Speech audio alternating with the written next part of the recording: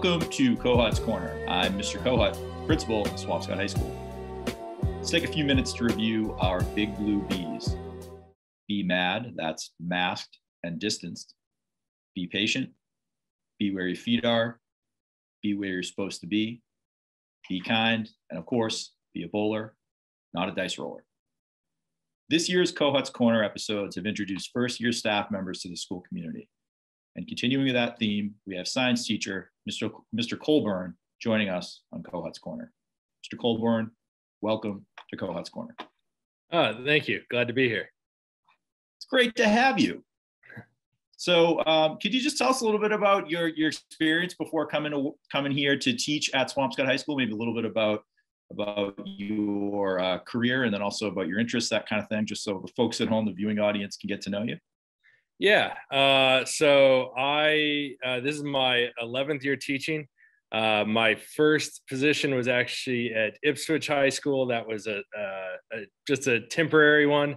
And then from there, I taught at Mystic Valley Regional Charter School for a total of 8 years. And then I taught 2 years at Lawrence High School as well. That actually broke up the 8 years at Mystic Valley. There was 5 years at Mystic Valley, 2 at Lawrence High School, and then 3 back at Mystic Valley. I see. So I find myself often reflecting back on my teaching days. I think everybody knows I was a teacher here for a long time, and I definitely have a lot of sort of favorite lessons that I would really look forward to teaching. What would you say are your favorite lessons that you teach? My favorite lessons are definitely on genetics. I think that it's really easily applicable, and students take a lot of interest in it. They like to see, how they ended up with certain traits from their parents and traits maybe their parents didn't have and end up being recessive traits. So that's always really exciting. The students get really into it. There's a million questions, and it really lends itself to, making really interactive lessons. Genetics, Punnett squares, those are generally my favorite lessons to teach. Sure. And I would imagine there's a lot of sort of content related to the pandemic that you could teach genetics through that content as well, right? So so especially like vaccines and that sort of stuff. As we've been talking about, you can talk about the expression of viral proteins instead of the expression of your normal cell proteins, and why viruses are so hard to treat as opposed to like a bacterial infection. Yeah, we've been able to work that in quite a bit. That's great. Another question that I've asked other teachers who have come on the show: dream lessons. So something that you would love to teach, but maybe you haven't had a chance to. And it doesn't have to be in science. It doesn't have to be in biology. It could be another thing. Like, for example, I would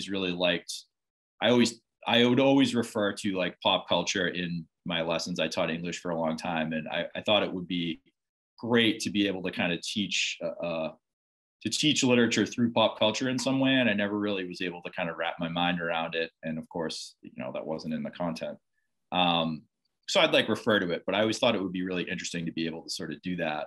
At least within the past, 50 years in American pop culture. Is there something like dream lesson? And by the way, that sounds like a dream for me, but the kids are probably like, that sounds so boring.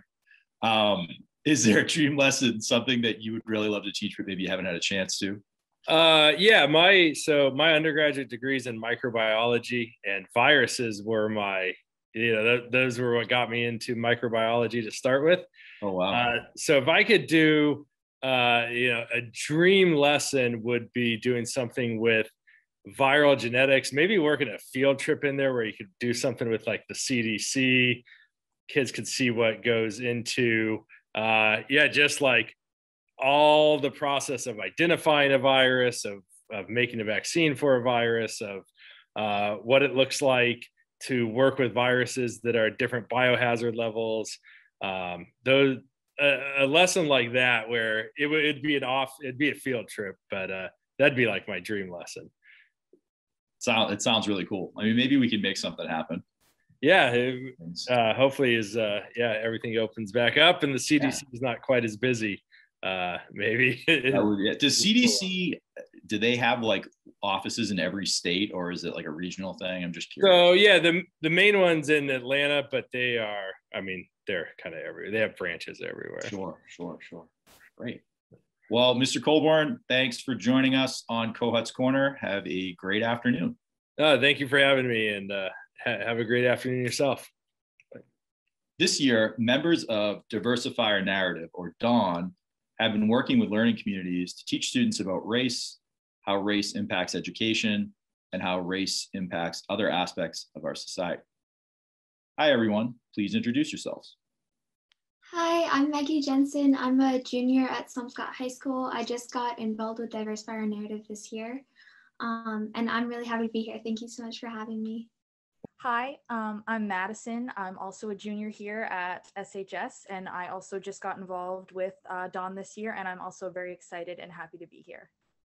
Hi, I'm Alex. I'm a senior, and I got involved with Diversify Our Narrative this summer as well, and I'm really happy to be here.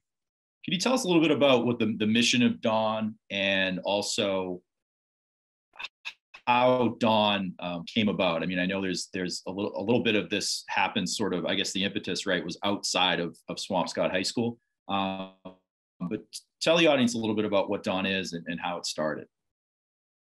Alex, do you want to take this one? Sure. So basically, DAWN was started by a group of students in Stanford University, and they provide a lot of online resources about how to communicate with your school about anti-racist education, and sort of just going about educating people. Like we have an Instagram. We try to educate people on whatever issues we think are really prevalent in our community. And we're very fortunate enough to work with SOCA, so the Students of Color Association at Swampscott High School. And unfortunately, one of the president couldn't be here, but Sergio. So they have helped us with this presentation and helped us and given us so much feedback, and have helped us so much create these presentations. And without, the collaboration between Dawn and SOCA, none of this would have happened. So I just want to quickly shout out SOCA because they couldn't be here. But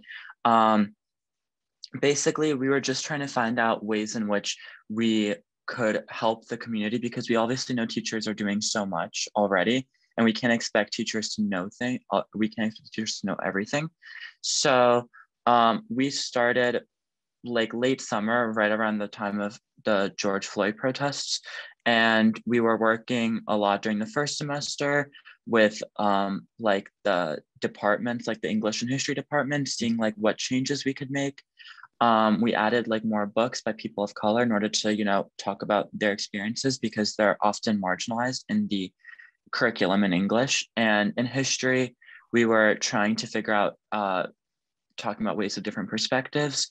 And I think it's just mostly trying to make Swampscott more aware that there is a world outside Swampscott, that although Swampscott is very white, and that is true, but I think it's really important to have students in the high school really educated about things that are happening in our community within Boston, within like the medical program. I think we were trying to highlight these issues. And if Maggie or Madison want to take over and just talk a bit about it. Yeah, so for sure. I think Alex said it perfectly, but one thing that I would add is we also just want to amplify voices that aren't paid attention to or aren't heard as much as they would have.